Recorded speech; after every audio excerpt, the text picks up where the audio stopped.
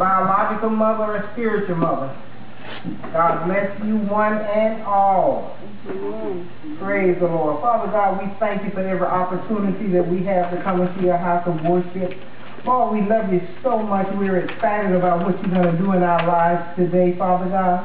We thank you for your word going forth, for your word will never return unto you void, Father God, but will prosper in that thing whereto you sent it. Father God, I just thank you, Lord, for your healing anointing today flowing out to Joshua Chetty.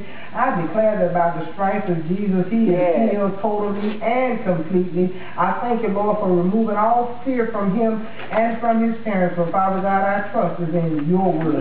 Thank you, Lord. Lord, we thank you for our pastors. We thank you for the members of this body of believers. We thank you, Father God, for Jesus Christ, who is our Lord and Savior.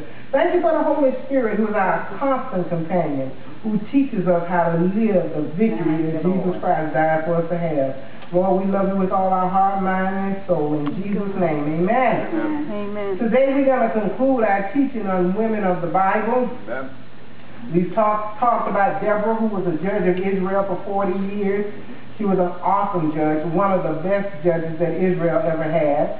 We talked about Abigail. Abigail was a wise woman who dealt wisely with David to keep him from destroying not just her people, but from destroying himself by trying to exact vengeance. Vengeance belongs to God. Amen? We also talked about Esther, who was a very courageous queen who stood in the gap for her people by approaching the king.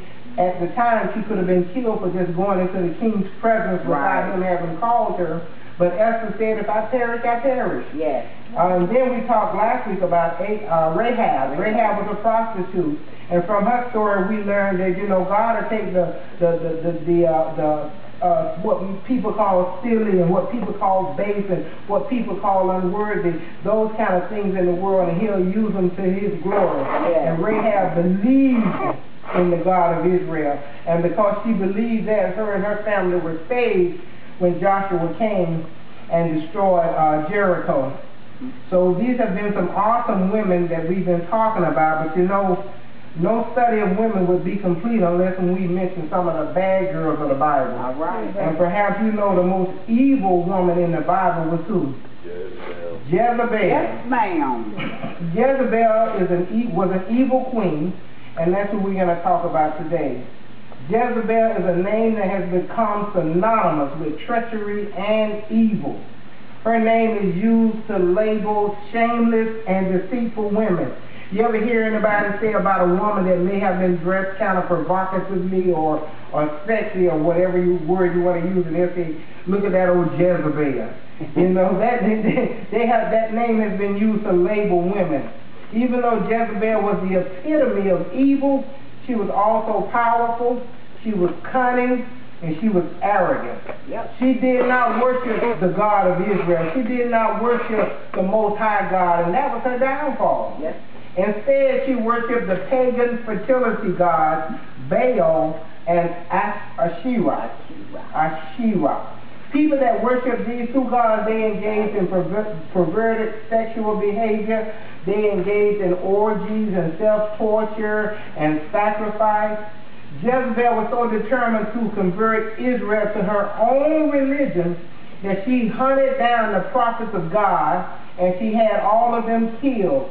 She then replaced these godly prophets with 450 evil prophets of Baal and 400 prophets of Asherah, for a total of 850 ungodly prophets. So she killed all God's prophets, and she raised up her own evil prophets. Jezebel was the daughter of Ethbaal. She was married to Ahab, who was the king of Israel at that time. He is known as the most evil king that ever ruled in Israel. And she was just as evil as he was, so there had to be some combination. As I said before, Jezebel was a powerful, strong-willed woman. She was dominating and ruling not just over her people, but over her husband. Let's look at 1 Kings, the 16th chapter. 1 Kings 16, and we're going to look at verses 30 through 33. And we're talking about Jezebel, the evil queen. 1 Kings 16, verses 30 through 33. If you have it, say amen. Amen. Praise the Lord. Now Ahab, the son of Omri, did evil in the sight of the Lord, more than all who were before him. What a terrible legacy that is, to be remembered for how evil you were. Verse 31. And it came to pass, as though it had been a trivial thing for him to walk in the sins of Jeroboam, the son of Nebat, that he took his wife Jezebel, the daughter of Ethbaal, king of the Sidonians, and he went and served Baal and worshipped him. Verse 32. Then he set up an altar for Baal in the temple of Baal, which he had built in Samaria. And Ahab made a wooden image. Ahab did more to provoke the Lord God of Israel to anger than all the kings of Israel who were before him.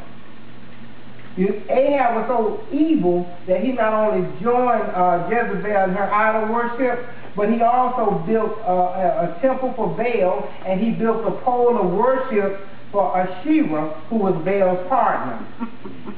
Ahab established Baal as the state religion of Israel, leading the whole nation into sin. How many of you know that God was not pleased with Ahab? The worship of idol gods was a total rejection of the one true living God.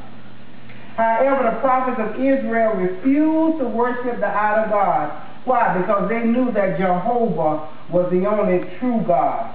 These prophets of Israel were led by the prophet Elijah.